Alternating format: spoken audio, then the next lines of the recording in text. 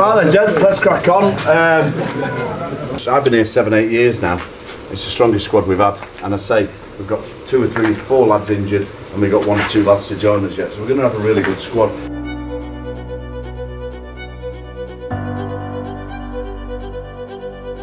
If you're disappointed when you're not in the team, you've got to back up the team, you've got to train harder, perform, whether it's in the Jets or Sale FC, you get your opportunity. When you get your opportunity, fucking take it.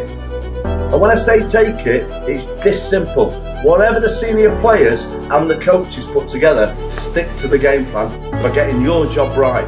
But a little bit, we've got to be really selfish individually and look at my job and do my job right, and then look at the collective. And as a pack, as a back line, as a defensive unit, as an attacking unit, we do our shit right.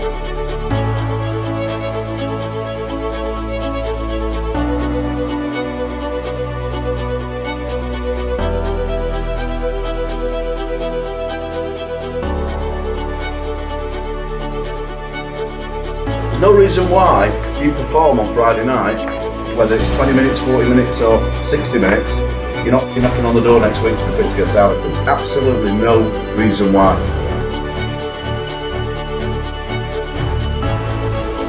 And I keep telling you, we can surprise ourselves come October at the end of the first 6 weeks when we've got 5 or 6 fucking wins under our belt.